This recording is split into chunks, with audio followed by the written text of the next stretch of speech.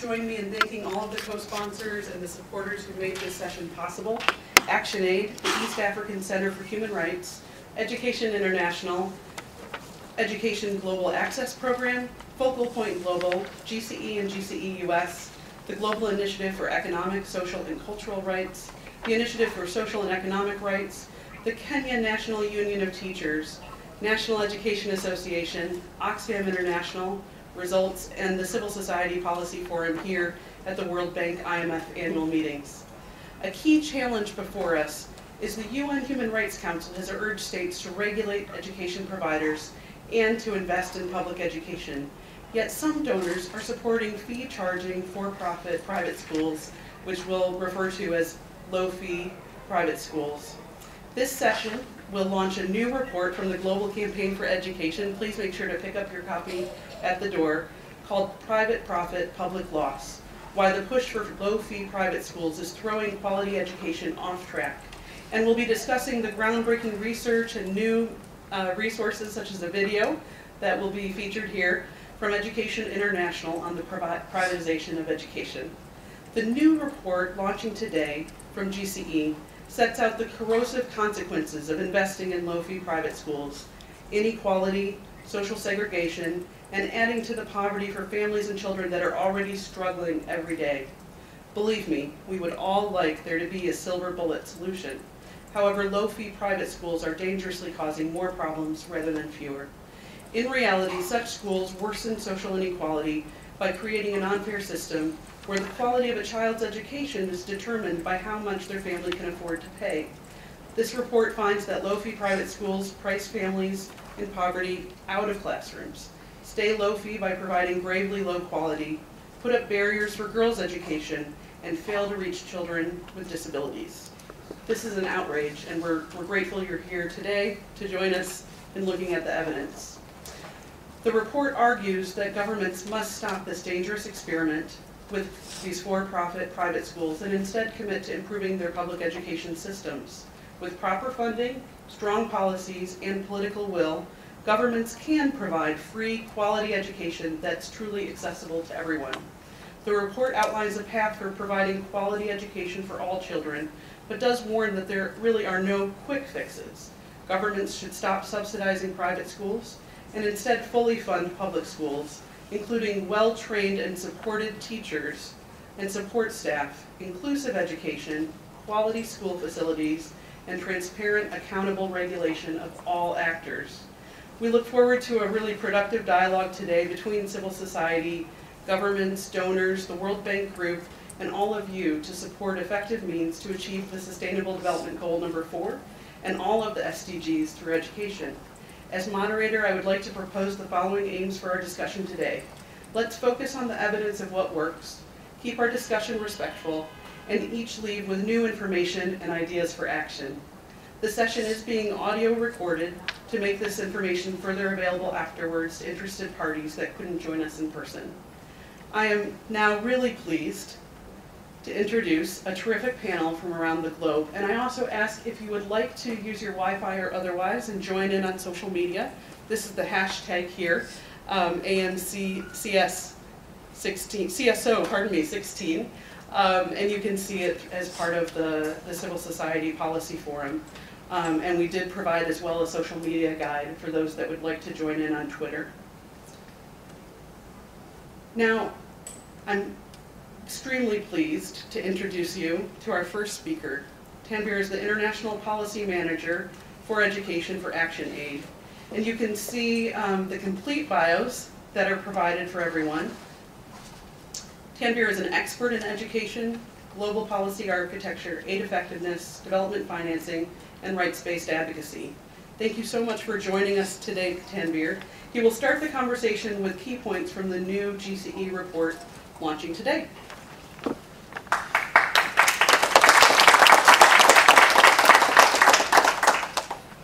Thank you, everyone. Good afternoon. Thanks for being here. So you have seen the report. It's a big report. It will take time to read through this. So I will just take you through the key points that came from that report. So first of all, why did we do this report and what does it intend to do? It looks at the growth of the for-profit low-fee private schools and the actors promoting them. It examines the evidence behind the key arguments from the supporters of low-fee private school, because we wanted to look at the evidence rather than going through the rhetorics or the ideological notions. It documents the impact privatization of education has on poverty, inequality, and social segregation. And lastly, it offers feasible and pragmatic solutions to the challenges facing quality public education. So, low-fee private schools, is it about low cost and high profit? If we look at some of the providers like Bridge International Academies and Omega Schools, they charge from $16 to $14 per month fee. In terms of profit target, Bridge International has a profit target of $500 million over the next 10 years. And the way the global education quote-unquote market is described, it's worth $4.4 trillion. And it's considered the great growth industry in the 21st century. And the profit comes not only from the fees, but it also comes from production of textbooks and the use of information communication technology, which makes the tech companies really interested in this market. So who are the big supporters of low-fee private school? As we have seen, some of the bilateral donors, like DFID, they are very keen on promoting low-fee private school, even though in their own countries they are talking about public education, but when they are talking about supporting countries in Africa, they are talking about low-fee private schools. We have also seen World Bank Group supporting low-fee private school, either through IDA, we have seen in India and Burkina Faso, and the private sector wing, IFC. It has invested around $10 million in Bridge International in Kenya and beyond, and it as an incentive to attract other companies stepping into the business of education. We have seen Asian Development Bank, African Development Bank, and the African Commission. In a recent report, they have said that Africa must build a vibrant private sector that supports the development of a dynamic primary education system. We have seen companies like Pearson, which is the biggest education company in the world, largest education company, investing in Africa and promoting it via media like Economist, which they partly own. And we have seen philanthropic billionaires like Mark Zuckerberg and Bill Gates promote this. So you can see that it has a wide base of support, but we need to look at the actual underlying reasons and the evidence whether it's worth supporting.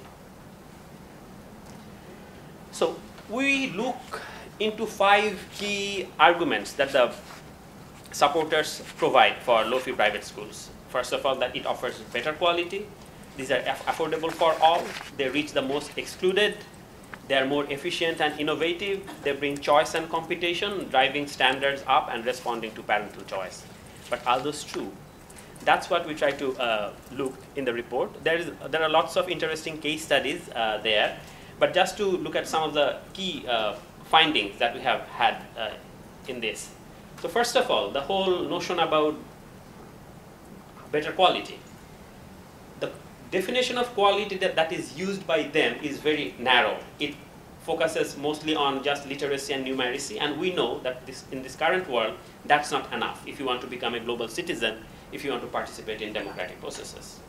They rely on test score as proxy for quality education. So it's mostly about preparing for tests than actually learning. And there is a natural bias because majority of the children who go to this school come from better off families, so they can have extra tuition, extra resources invested in them. So it's not only directly related to the education provided in those schools. And we have seen unqualified and untrained teachers running these schools, often on short-term contracts and extremely low wages, and without any opportunity to unionize or have an united front.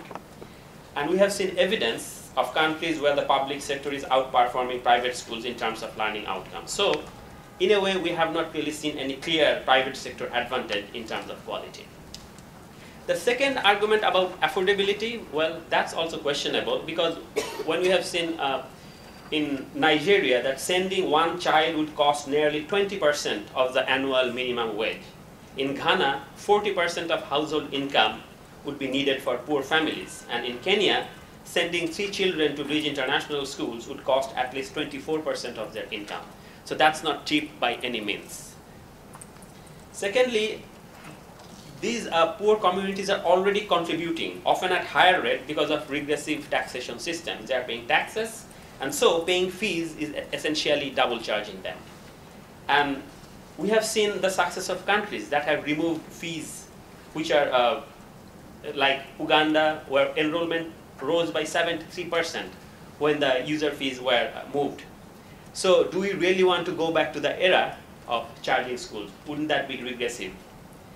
And so available evidence actually contradicts the assertion that these schools are affordable for all. So what's happening, as Jennifer mentioned, they're effectively pricing the poor communities out of education.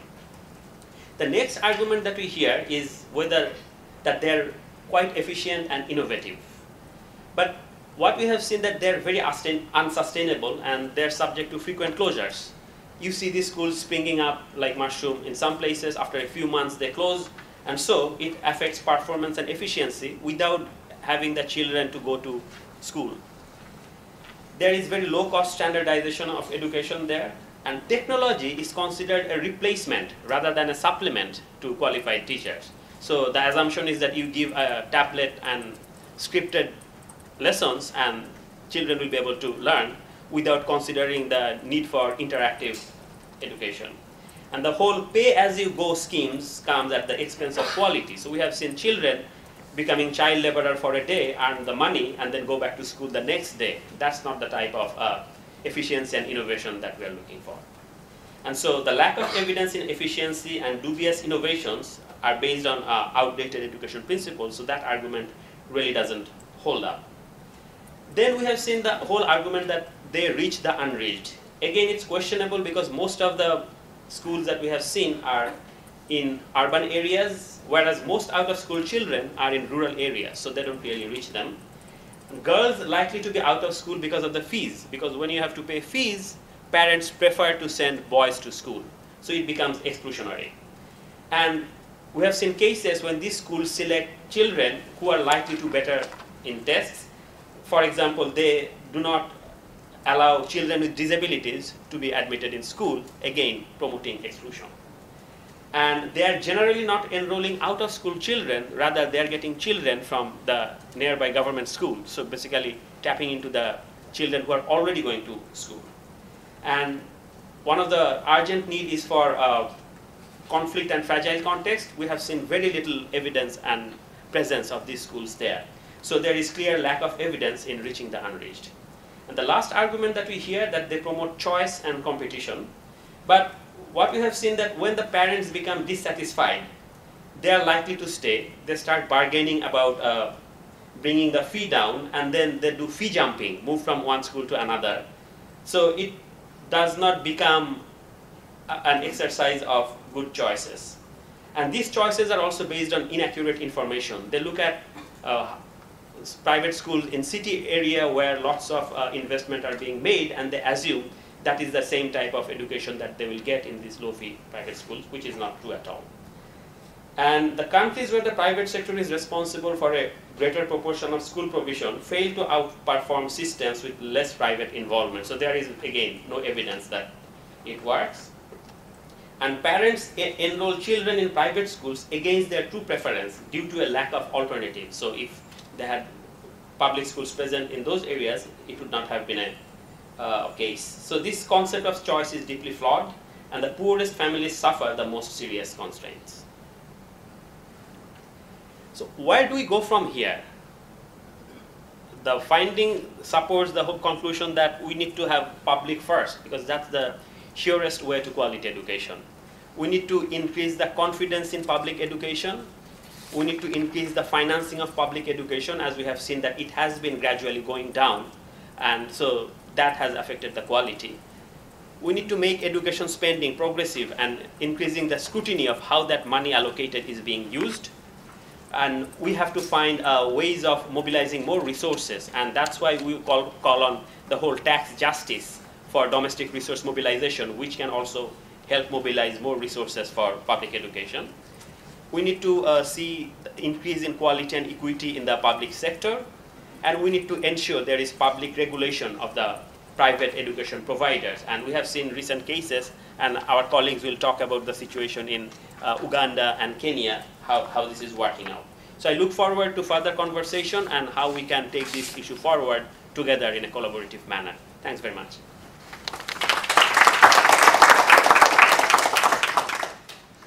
Thank you so much.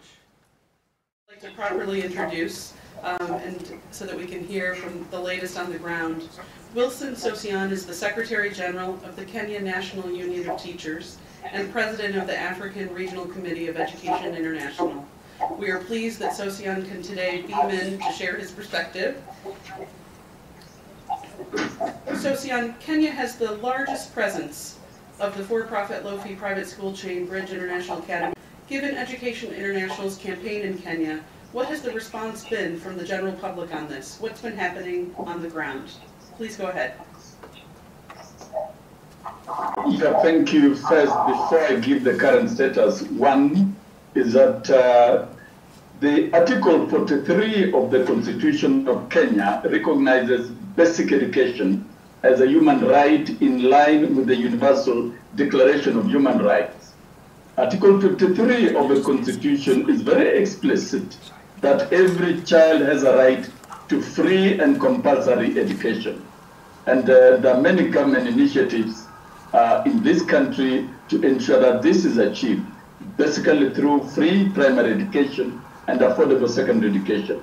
However, there are close to 2 million children who are still out of school, majority from poor households, in urban slums, and marginalized parts of this country. And the private sector has played a key role in Kenya since independence. But of late, we've witnessed the upsurge of the now known low-cost fee for profit private schools.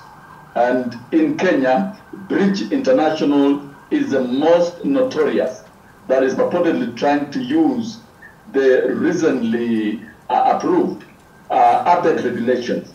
I think the latest in this country is that the ministry has approved ActionAid regulation to regulate non-formal schools. And Bridge is trying to hide behind the ActionAid regulation while offering a curriculum that even does not meet the legislative framework of this country. Bridge schools are ill-equipped and do not meet the education standards of this country. This has been confirmed by the ministry through a quality assurance report.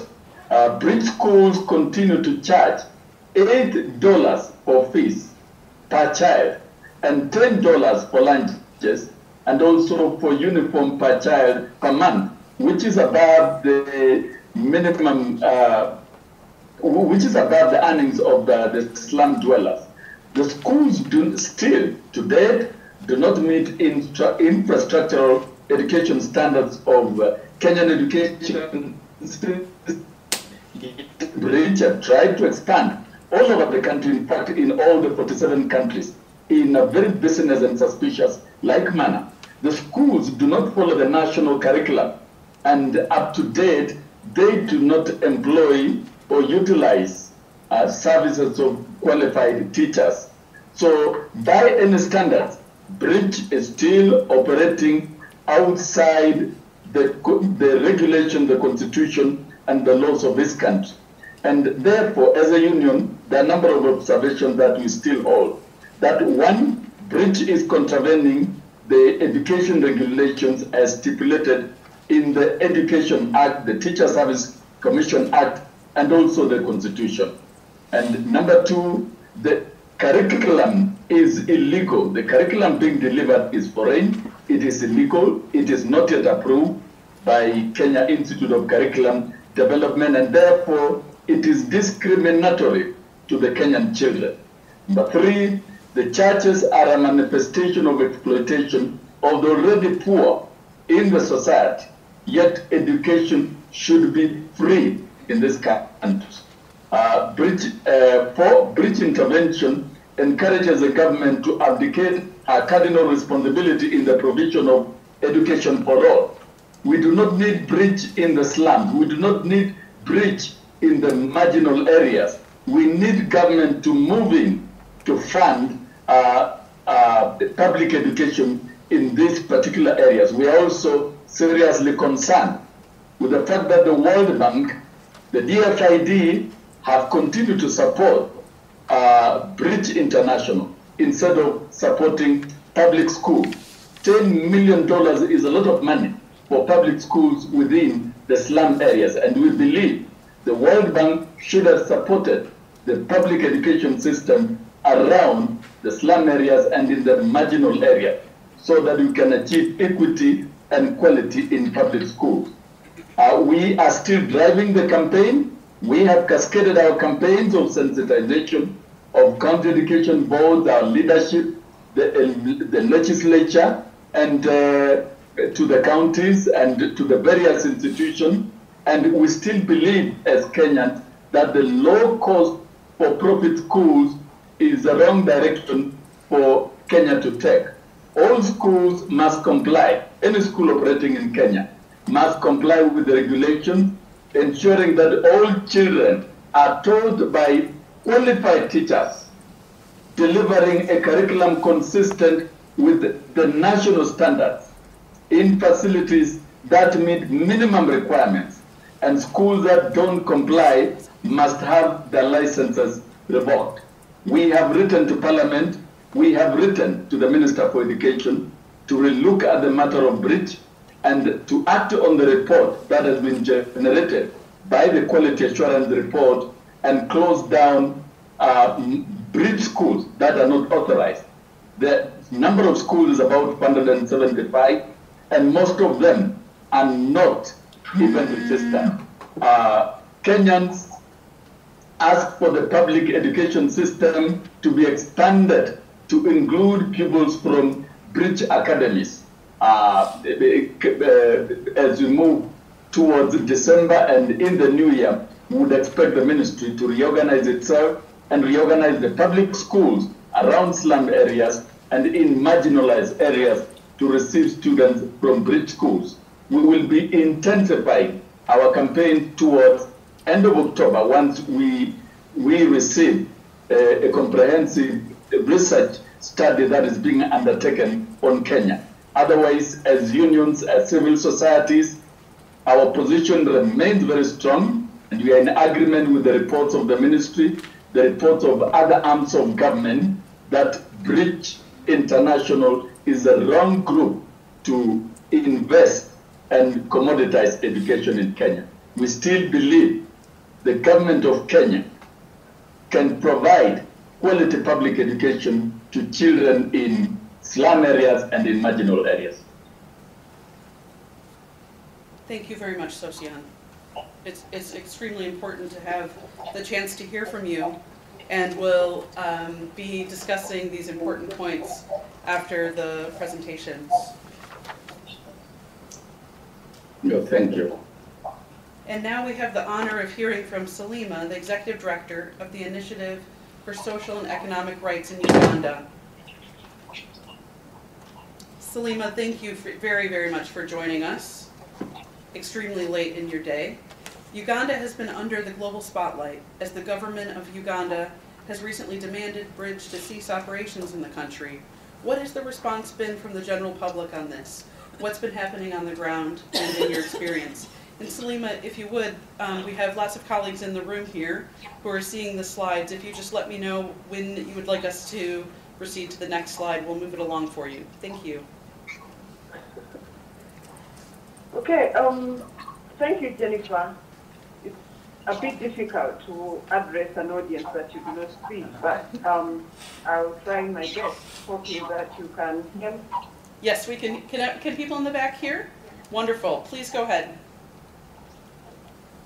Okay, so I'll talk about this small background about the law generally in Uganda. Their growth has been driven by a legal and policy environment that allowed for legalization of the education sector, and that has been supported to an extent that for a long time private actors were not paying any taxes. But of course, there's the other factor of the weaknesses in the public education system that has allowed for the growth of low-fee private schools. Now, these low-fee schools are very poor and are operated mostly by businessmen, largely for profit, and some operate under public-private partnerships using public funds. Many of the low-fee private schools are urban-based, and they are in places, mostly slum areas in the urban areas in many of the districts in Uganda. Now, the Initiative for Social and Economic Rights conducted research in 2014-2015 that showed that the existence of these schools has had a negative impact on education of the poor and vulnerable groups in various ways. One of them was the reintroduction of fees that were abolished when we got the universal primary education and universal secondary education. With the growth of the private schools, the issue of fees is coming back, and it's having a detrimental impact on the education of especially poor children. Then also we've seen a trend of relaxation by the government, for example, through declining investment in the public education sector. Currently, we have only 4% of the gross domestic product going towards the education sector. And this has had negative consequences on the public education system. But also we found that the low-fee, the quality of education and value for money in the low-fee private schools is often lacking.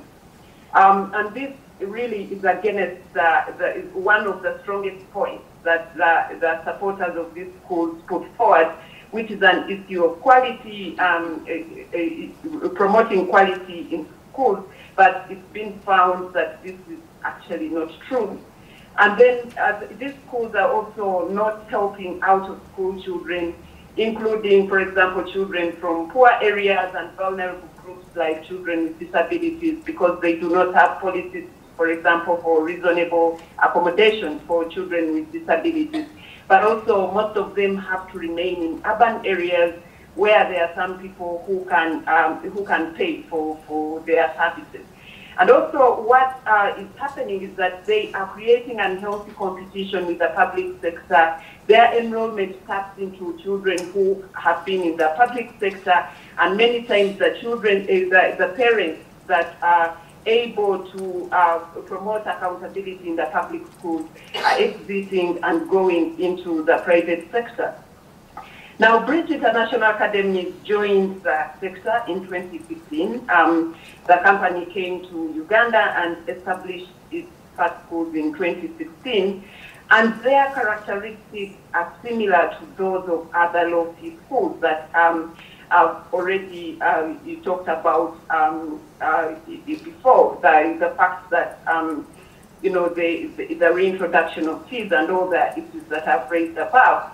But with regards to Bridge, there is more that has to be drawn, that draws attention to them, aside from the fact that they operate just like any other low-fee private school. First of all is the fact that they are an international player, and they are financed internationally, including by the likes of the ISER and DFID. But secondly, the scale of their operation is also something that is very significant.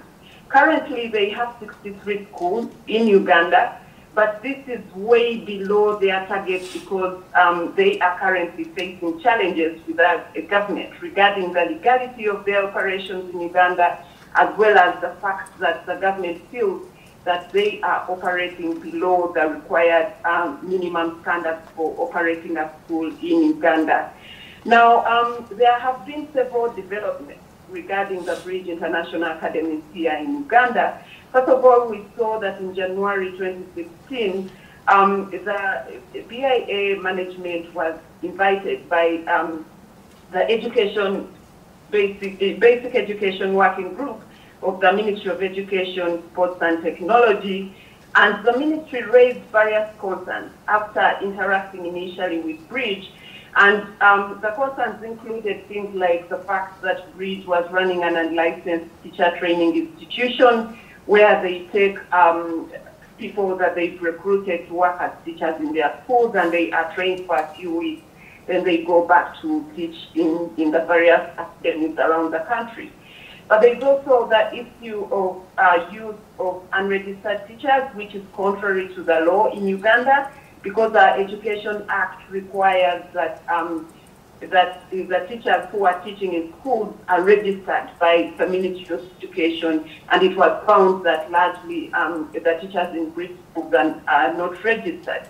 Then there was the issue of poor infrastructure, also issues of poor sanitation in the Bridge schools, and then the fact that Bridge is operating with an unapproved curriculum. The ministry, even as of Tuesday, they were still saying the curriculum being used by Bridge International is not approved by the ministry.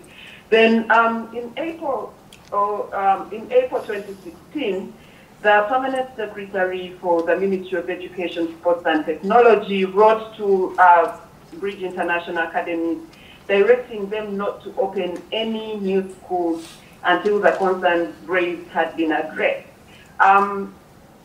So at that point, they remained with the schools. That's why they are still at 63, much as their target was much more than 63. Then later in July, the Ministry of Education issued a letter directing the closure of Bridge International Academy. Now, this letter came because there were still complaints coming up from various districts around the country, because our system largely operates in a decentralized manner. So there are many districts where Bridge was operating, and still there were complaints about the standards of the Bridge academies in those districts. And since the ministry had already talked about, had already engaged with Bridge and told them to rectify the concerns that they had, they issued a letter for closure. Now, when they received that letter, Bridge International Academy to go to court, and they were seeking a judicial review order stopping the implementation of the order of the Permanent Secretary of the Ministry of Education.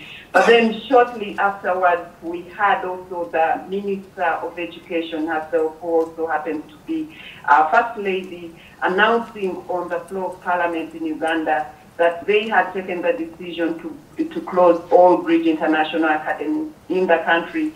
And she said that this followed technical reports by officials of the Ministry of Education visiting various Bridge International Academies and finding them to be operating below minimum standards, but also they were operating without licenses in the country. So they took the decision to close all Bridge schools. But the court case was there already, and Bridge went and secured an interim order against the closure of their schools until the case is heard. But only yesterday, no, not yesterday, on Tuesday, we had the national newspaper, the News Vision here in Uganda, the government newspaper, giving us some highlights of the government response and bringing excerpts of what the Permanent Secretary told the court about the Bridge International Academies. And in short, she was maintaining the fact that, in their opinion, Bridge International Academies are substandard, and that the government has communicated this over time, and that they still stand by their decision that they should not be operating, and that it is not true what Bridge is arguing, that they were not given a fair hearing before the order for closure was made. So what's obtaining at the moment is that we are all waiting to hear what the final outcome of the case will be after hearing of the merits of the case, because at the moment, the court hasn't yet had the arguments on both sides. So we are still waiting to see what will what judgment will come out. But also in some of the districts, the Bridge International Academies remain closed because those districts are maintaining that they should not be given preferential treatment, yet they are still operating below minimum standards, and the orders to close them were given way before the court issues came up. Yeah, I guess that is what I can share.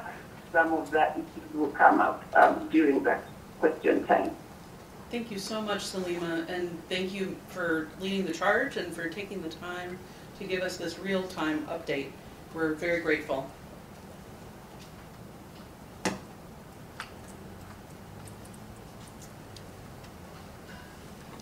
And now, I would like to introduce Oni Lusk-Stover, the team leader for the World Bank's Systems Approach for Better Education Results, Engaging the Private Sector program. And please do look at her complete bio, and we're grateful, Oni, that you were able to join us for this important session today. Oni comes from a family of public school teachers and has joined us specifically to respond to the report, the discussions that we've been having, and to share an example from Senegal as well.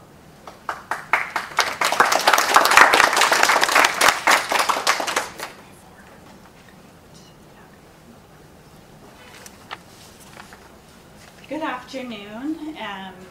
Thank you to Jennifer and the organizing team across organizations for making today possible. Thanks to all of you. I know it's always hard to have a session after lunch, especially on an overcast day. So thank you for your attention and being here. I always like to start this session just with a bit of interaction, especially after a few presentations. And it's also timely given the topic. And what that interaction or audience interaction is to just have a quick show of hands for the different types of schools that all of us attended during our education. So I'm going to be talking about a range of different provider types, from community-run schools or schools run by faith-based organizations. Okay, you're having trouble hearing me? Yes. Okay. Now I should be heard. Luckily, I speak very slowly, as my mother always tells me, so you should have no problem understanding me now that the mic is correct. So as I was saying, I'll be talking about a number of different school types, from schools run by community organizations, faith-based organizations, as well as what we consider independent private schools, but really a wide range, because within the work that I do and that my team does, they're here with me today, we take an inclusive definition of engaging the private sector and what the private sector means. For us, we also term it non-state, because oftentimes when we have discussions, the terminology really matters. And so very quickly, if you could just raise your hand if you attended private school, or let's start with public. If you attended public school at some point during your education experience. Great. Now a show of hands if you attended a community-run or faith-based school of some sort. So that could be Catholic school, that could be any number of community or faith-based run schools. Great. And finally, a quick show of hands if at some point during your educational experience you attended a private school. Including university. Including university. Thank you for the clarification. Yes, including university. Okay, great. Thank you for participating. I like to do that because I also attended a range of different provider types. I went to a public primary school, a Catholic middle school here in the United States, and then a private high school. And why did I go to that range of providers? Because my parents wanted the best educational experience for me, even though they themselves were public school teachers and deeply committed to being public school teachers. And from the show of hands, it seems like many of us in this room have also experienced a range of different education providers. So I want to delve right in, and that will form the basis of this ongoing discussion. So first and foremost, just a little background on the World Bank and education. Our education sector strategy for the current period, the title is Learning for All. And that is very purposeful. And the motto of this strategy is invest early, invest smartly, invest for all. And that's fairly self-explanatory and a really important motto to keep in mind. You can read the statistics here on the slide that are in front of you, but they really speak to the challenge that all of us are trying to address throughout our work, which is that some 121 million children are still out of primary and lower secondary school, and 250 million children cannot read or write, although they may have been to school. This is the challenge. We all know this to be the challenge, and so how do we address this challenge? Within the World Bank Group, we define an education system as all learning opportunities that are available in a society. We believe that every child has a right to a free, quality public education. And as the world's largest external development financer for education, we continue to be deeply committed to working with governments to strengthen their leadership in the education sector and to deliver equitable services through their public education systems.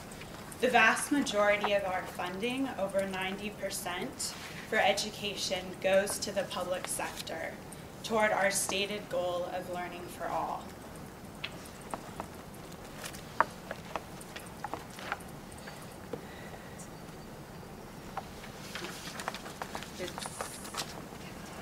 Okay.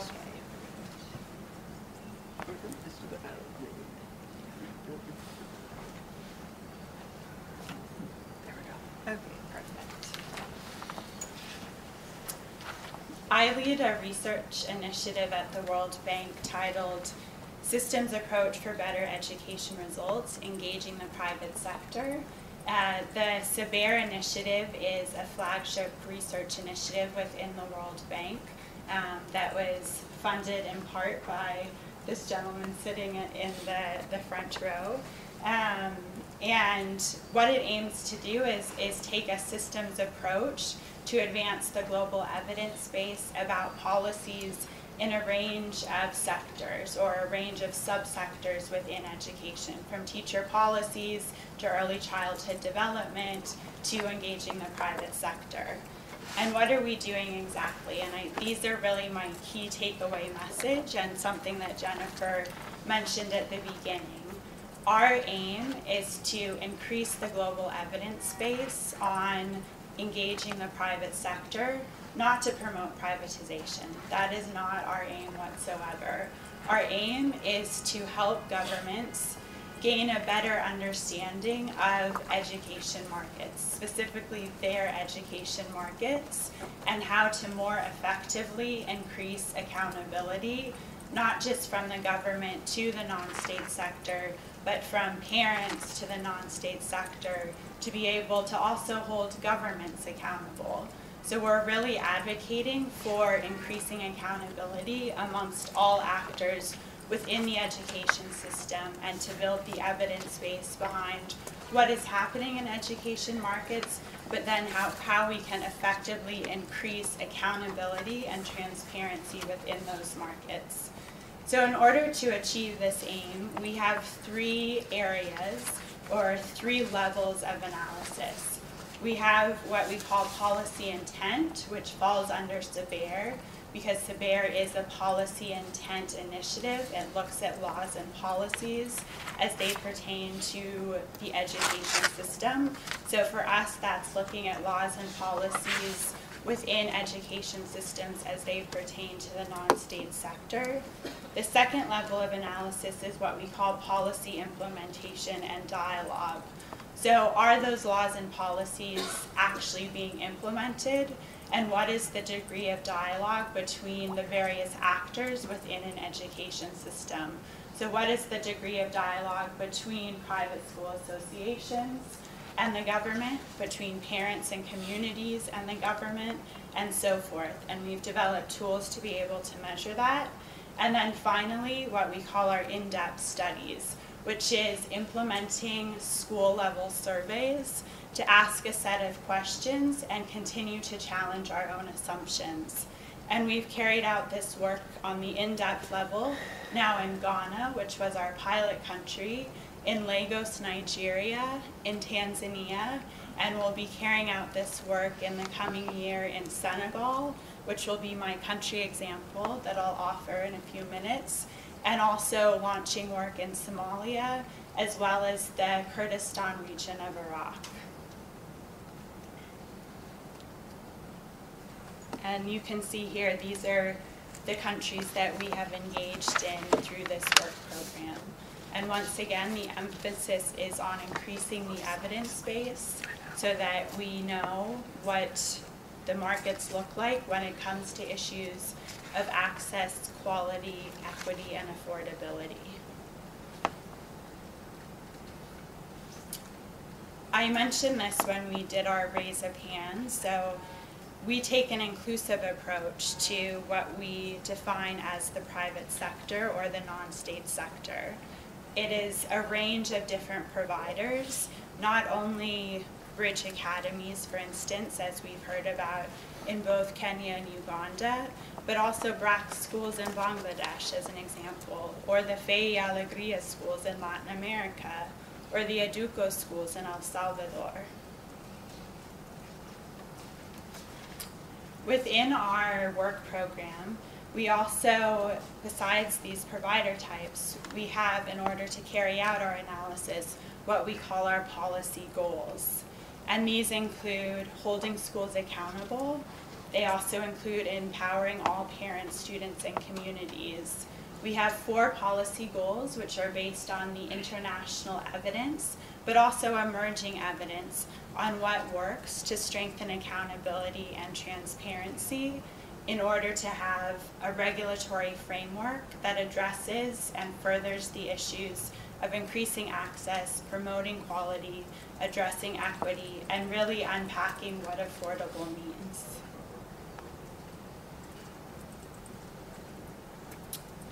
Getting to the country example. Within this space, we often hear quite a bit about Kenya, Uganda, which is important. We should continue to talk about these countries. India as well, which was mentioned earlier. Pakistan, Burkina Faso was mentioned.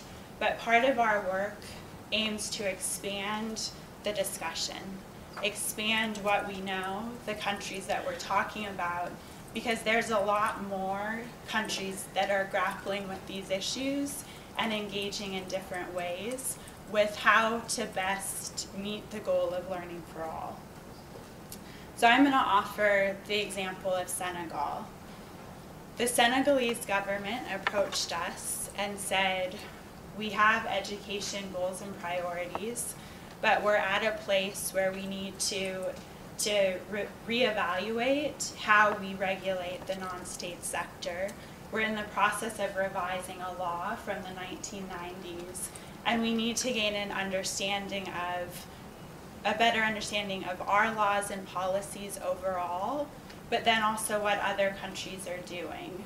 And so we embarked on the benchmarking exercise, the policy intent exercise for Senegal.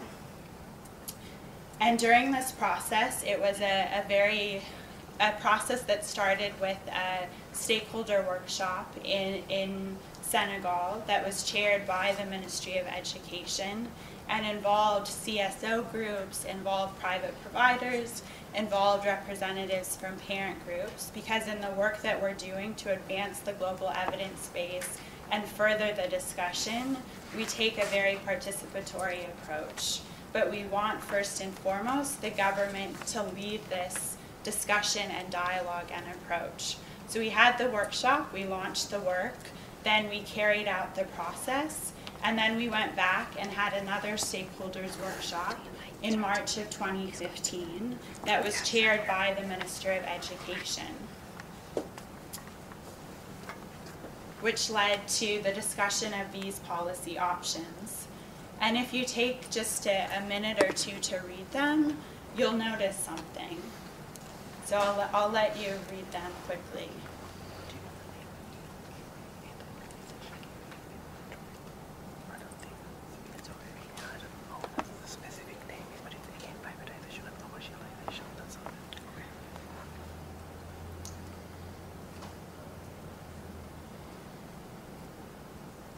Don't worry, there won't be a test.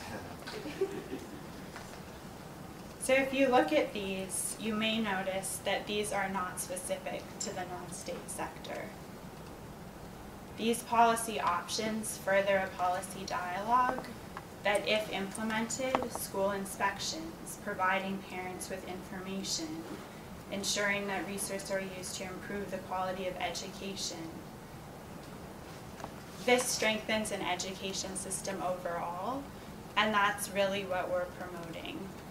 That these policy options, inspections, information to parents, this raises the bar on the entire system, not just non-state providers. And that's what's really key to this work. So where do we go from here? We met with the Minister of Senegal last week when he was here in DC, and we will be carrying out provider-level survey work in Senegal in November. And there will be a number of components to this work. We've agreed on research questions with the ministry. We spent all of the spring and part of the summer going back and forth and having workshops with the Ministry of Education before presenting to the minister. So we've agreed with the ministry on what our research questions will be for this provider level survey work. We've also come up with a country engagement piece, because for this work, we really want to make sure that the communities we engage with understand exactly what we're doing, why we're doing it, and that we unpack our own assumptions about what they would want to know. We also will be implementing 2 surveys, our provider level survey for engaging the private sector, but we're also adding stallings to our existing provider level survey to really get at the quality of instruction and the type of interactions happening in the classroom. And we're able to do this because we're building on the existing evidence and we're taking stock of what the global discussion is and how it's evolving and what is possible. And we realize that the bar is high, and it should be, but in order to advance the evidence, in order to have more examples, in order to really understand why parents are making these choices and how governments and parents and communities can make more informed choices and have more options, we really need to unpack not only our assumptions, but the assumptions of everyone who participates in these discussions. And I would encourage you to look on our website, of course, because we have the full Senegal report available, as well as the theoretical framework and the evidence base behind the work that we're doing. And I look forward to your questions and continuing this discussion. Thank you.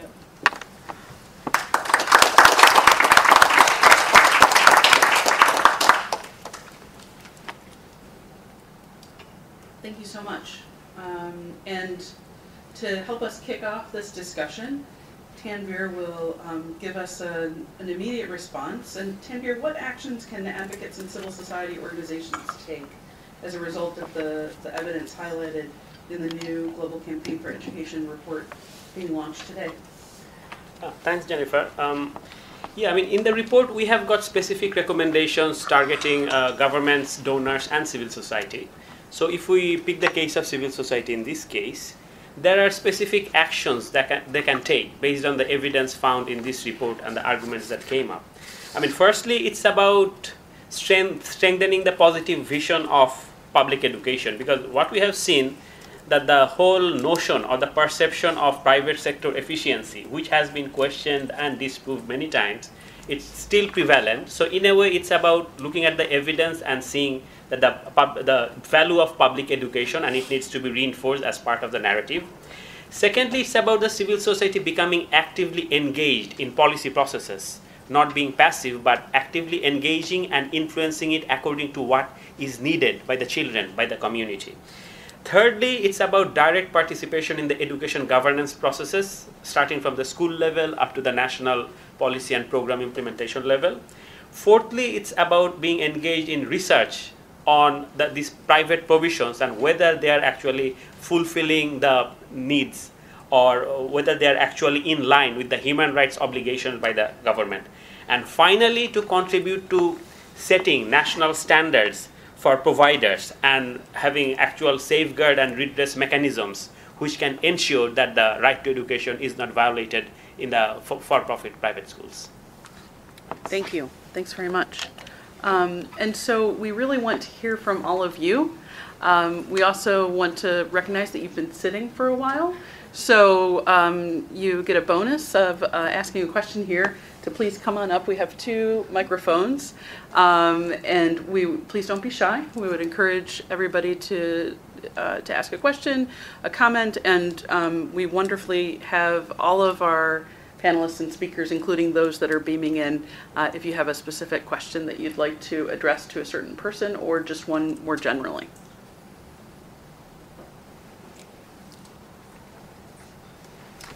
Great. Hello. Please introduce yourself. Great. Thank you. I'm Tom Sabella, and I'm an independent consultant in education. My question, having not read the report, but you say that these private schools are taking children, in many cases, out of already public schools, so they're not providing education for children who are not in school. So I guess my question is, what are they doing? Why are parents choosing to pay to go to these schools? What is it? My only theory is that they're building schools closer to the children. Children previously were going long distances to get to the closest available public school, and they're building these private schools in slum areas where there isn't a nearby public school, or what? I guess what do these private schools have on their side? Maybe a few more questions? Yep. Thank you very much, Tom. Yes. Hi. Are they still on, the people from Kenya? Yes. Yes. So this question is for them. They know that those places, Kibera slum, because I schooled in Kenya. Do you mind just introducing yourself? Sorry, my Thank name you. is Oluwadamlola Ogunjobi.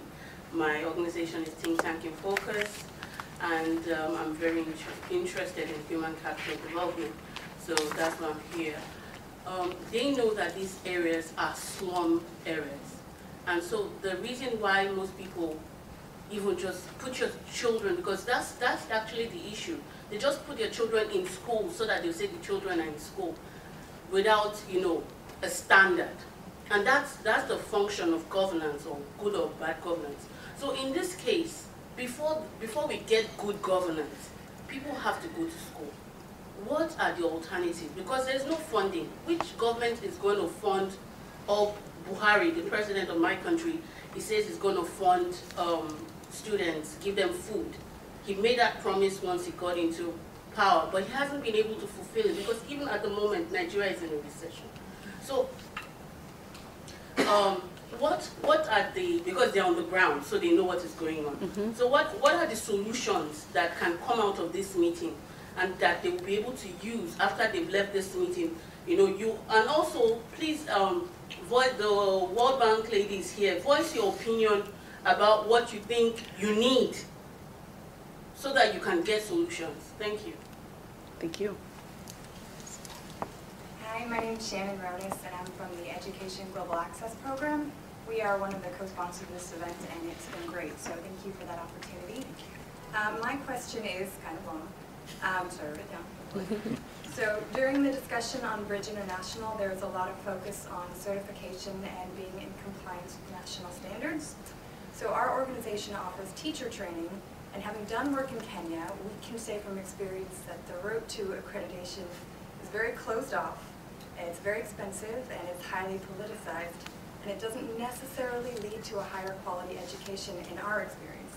So we still see that the teacher colleges are teaching rote memorization tactics, which we know is empirically less effective than more student-centered outcomes. So my question is, how do we make sure that certifications and the politics around them don't strangle the quality of education? Thank you. Thank you. I'm Jill Christensen from the National Education Association, doing international work here as well as in with education unions around the world. I'm very pleased to be able to get the Global Campaign for Education report. And really, I think coming back to these core questions of there are many provisions of education. Government has a sole responsibility to provide. As in fact, there are contracts being given. Liberia has not been mentioned yet, and you said, okay, we need to diversify. Liberia, which sought to and still seeks to privatize, contract out all of their primary education services, schools, by 2020. And specifically, it was a sole contract initially delivered to Bridge International Academies. After that, they backtracked a little bit and divided elsewhere. My question is really directed for Oni, and the question has to do with for-profit. These are for-profit entities, and I certainly know the bank has been down the road for many years about PPPs. For-profit, taking from, in fact, what would have been meager government sources. In the case of Liberia, of course, it's a mighty big grant from the World Bank, so the government of Liberia doesn't initially need to put in their own resources. For-profit, which pockets are being lined? Do the resources even stay within the country? So I have real questions and challenges with that, and I'd like to understand, again, the continuing use of the term education markets rather than education services for the public good. Thanks. Hi, my name is Nitin Garg. I'm from World Bank Treasury Operation. I just want to have a question on the evidence on the low-fee private school. I was looking at the study by the World Bank, and it says same number of schools are opened by the government sector in India and by the private sector.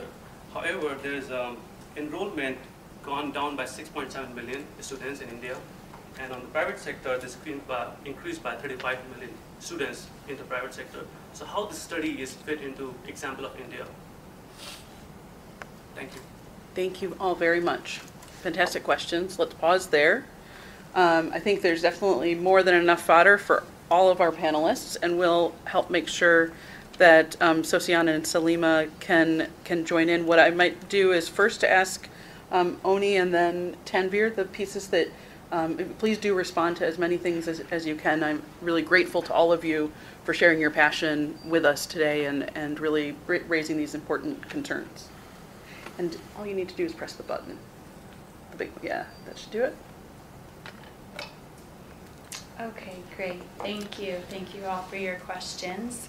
And I will try to get to as many pieces as possible. And if I don't, you can always talk to me after. I'm happy to have any discussions. I'm glad that you raised Liberia. It's gotten a lot of press in the last year. And it is very much on the radar of all in this space. I think it's phenomenal that there's been a bit of stepping back, and now that there will be an impact evaluation and a pilot program that will go forward.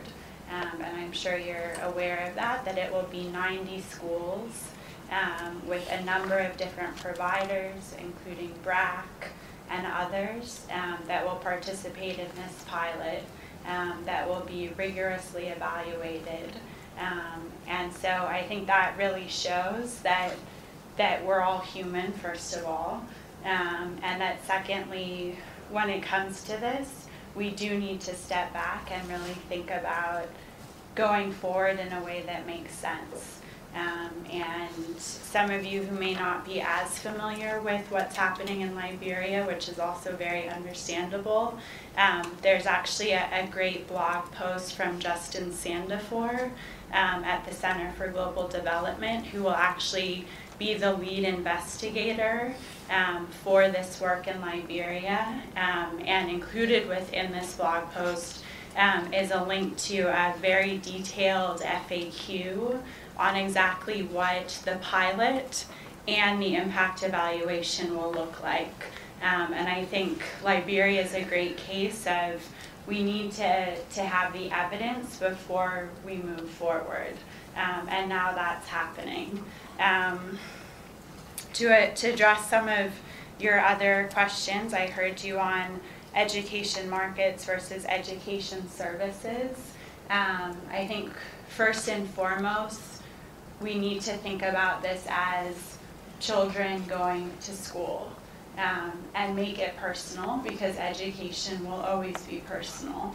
And so I am not an economist, I'm an education specialist. And in my approach to this work program and in my time at the World Bank over the past 10 years, and because I come from a family of teachers, I always relate it back to we are talking about people's lives, and we're talking about choices and trade-offs that families and communities have to make in order to send children to school. I also happen to be the gender focal point for the education global practice at the bank. So I think about it not only wearing the hat of my engaging in private sector work, but also absolutely from the equity and gender lens as well. So I very much hear your point on the provision of education services. And as I said in my opening remarks, always recognizing that a government should be the steward of the education system and oversee any services that are provided within that system. I don't want to take away too much from others responding, so I'll just focus on those two comments, but if you want to talk after, I'm happy to continue this discussion. Thank you very much. Tanvir. Thanks. Right, I'll just cluster some of the questions for ease of response. So I think one question was around what is attracting children away from private to public schools, and I'd link that with the question raised in the context of India, where enrollment in private school has gone up in comparison with the government schools. I mean, again, I think when I presented, I mentioned the whole notion, the perception that goes around of private sector's mythical efficiency, that it's much more efficient than others. That's one of the reasons children are sort of brought to the private sector. But there are other reasons. For example, when you see a school using tablets in its education, never mind how it's being used, and the fascination that people have with technology, that convinces people, okay, they're using technology, they must be better. Okay, let's take them there. In countries like India, I mean, I come from Bangladesh, part of the subcontinent, we have the fascination with the language of English. So whenever we say private school, we mean English medium schools, and if you're learning English, definitely the content will be better. That's the perception. And that's what the private schools also capitalize in that part of the world. The other thing that happens is that the way the whole public school system has been losing its investment. If we look at the global commitments, we are talking about 6% of GDP or 15% or 20% of budget going to education. But if we look at countries like this, including India, we would see that the investment hovers around 2 to 4% of GDP with huge number of out-of-school children. So if we take the case of India, it has one of the largest number of out-of-school children, illiterate adults in the world. So in a way, I think Noam Chomsky explained it very well. If you want to privatize something, you defund it, people get dissatisfied, and they start supporting private schools. So it's about putting our money where our mouth is, where our commitments are, which we have failed to do so far.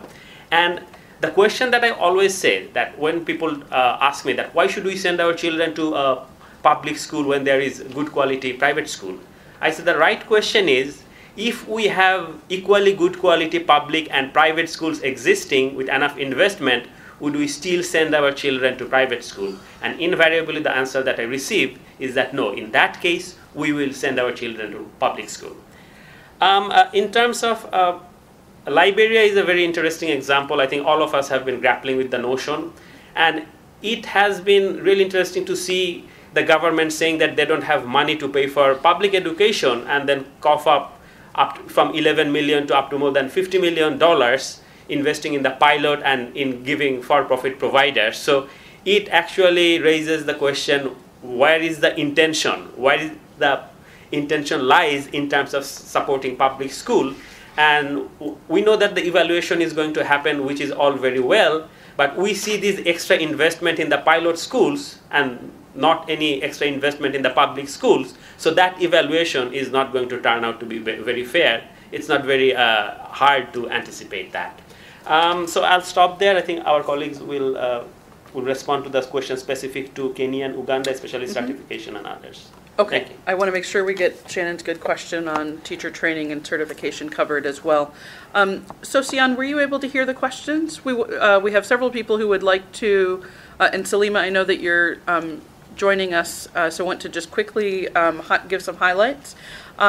One question, why are parents sending their children to low-fee public schools? Tanveer addressed that some, which is great, but also, what are the alternatives? What are the actual solutions as you think about specific options before you today? And your comments on teacher training and certification would be very helpful as well to help move beyond rote memorization and techniques that are not as effective. So Sian, would you like to go first? Let's hope that we can all hear. Oh, just one moment, please. Sorry, let me, can you try that again? Hello, are you getting For calls to the United States and Canada, please dial Yes. 1 for the area code. Yes, please go ahead. Yes. Why parents opt to take children from public to private? The rich international schools are purporting to offer better quality education through its marketing strategies, using billboards and promising parents that they will give every child a laptop. In Kenya, these are the marketing strategies that they are using, and generally, since the introduction of pre-primary education, the large classes in public schools has affected the delivery of quality education. So some parents feel their children can get better education in a private school that is affordable. So these are deceptive opportunities that have been presented and which Bridge is trying to take full advantage of. But we think this is not the correct position. If anything, Bridge is not offering the alternative quality education. Number two, the ground solutions in specific areas like the slums. In Kibera, for example, the largest slum in the continent of Africa, 95% of the schools are private, 5% are public. That tells us that there is low investment in public education in the slums by the government. This is a fact that is not told.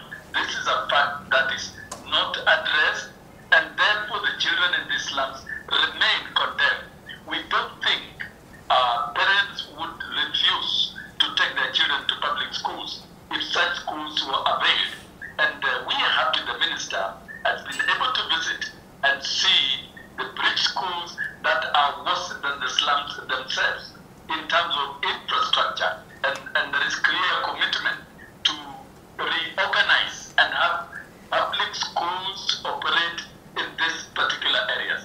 Once that the good programs, which the ministry seems to be committed to rearrange and reorganize and take the children to public schools and establish more public schools, then we will be giving the children in the slums equal opportunities like the rest in other public schools. The teacher training, of course, is the same case scenario as in Uganda, that Bridge are utilizing schools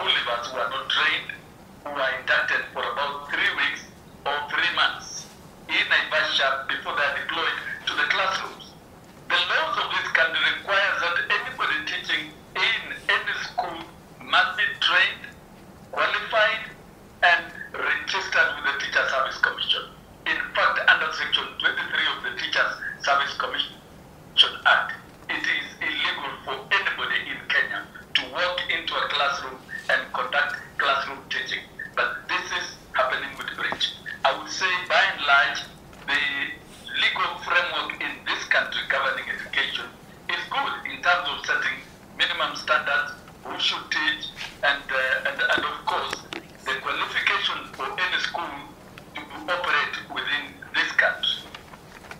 Thank you very much. Salima, I hope you've been able to hear some of this. In particular, we have questions around, in your context, why do you see parents sending children to low-fee private schools? What are the alternatives and what are the solutions that could be applicable for everyone here? And you have about 50 people in the room who've expressed passionate concerns and questions on these topics. Let me, just one moment.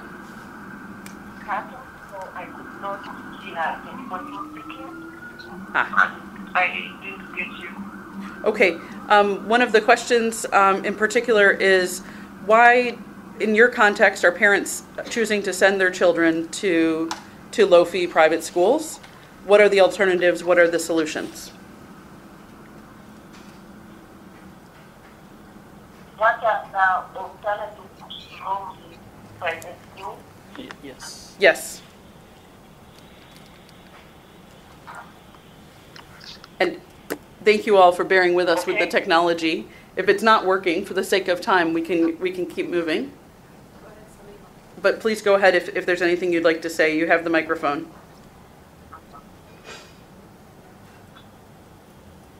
Sorry? I think it's just hard to pick up. Okay. No problem. It's okay. Thank you so much. Just one moment. And Salima's work is fantastic, as I'm sure you can all tell. With apologies for the technology, it sometimes is very difficult. World Bank has amazing technology, but unfortunately, these rooms are locked down from allowing us to maximize it. But what I'd like to do is just also highlight for all of you a few resources that I think can help us as we're grappling with next steps here.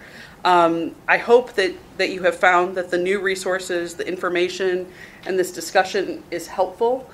Clearly, this is the beginning, not the, and there's much for all of us to do. We want you to leave with ideas for action.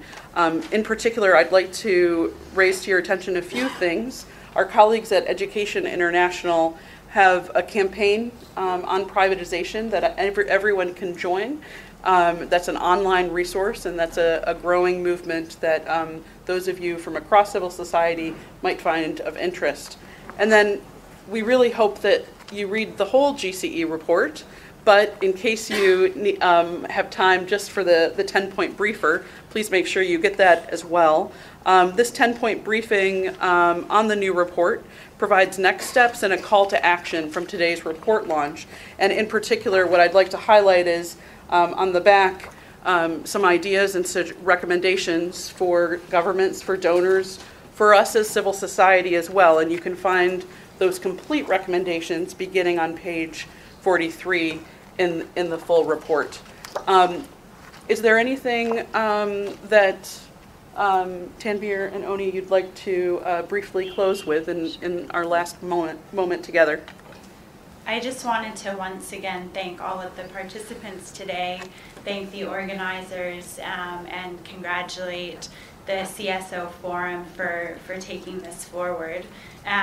Just two concluding thoughts. So one is that there's currently a RCT for Bridge underway in Kenya, and that relates to my final point, which is really emphasizing three words, and that is evidence, accountability, and assumptions. So making sure that we have the evidence to increase accountability in order to question our assumptions. Thank you. I mean, because we're sitting in World Bank, so it would be a good opportunity to talk to World Bank about its stand on private schools. So I remember yesterday in the CSO town hall, we heard from President Jim Kim talking about that World Bank is not afraid to move away from approaches which have been proven wrong. So in a way, it would be good to take into consideration all the evidence that's coming out of Kenya and Uganda, how the for-profit school is failing the system, and keeping in mind that World Bank invested 10 million in Bridge International in Kenya, and not much of resources to public education, it might be useful to review that approach and see how the actual education system can be improved. And the other observation I would want to make from your presentation on is that, I mean, lumping all the schools into non-state actor might be inclusive, but it also loses the nuances that have between for-profit and non-profit education. So we need to be aware of that, and we need to make sure that that difference and its implication for human rights obligations, which we have seen Jim Kim commit in the World Education Forum last year as well, to be realized and implemented in its policies and programs, and as you said, respecting the evidence that's coming out of the ground. So thank you very much. Thank you. I'll just take the opportunity to respond to that, since it makes sense to do so. So on the first point, I think our concluding remarks are actually complementary, not conflicting. And the RCT of Bridge in Kenya is really designed and set up so that we understand more. And I think that reinforces President Kim's remarks as well. And on the second point, and perhaps I didn't articulate this well, but within our policy intent work and across all of our work, we define the non-state sector inclusively, but then within our policy intent reports, we benchmark according to the type of provider. So we want to make sure that we get at the nuances across provider types, to your point. Thank you.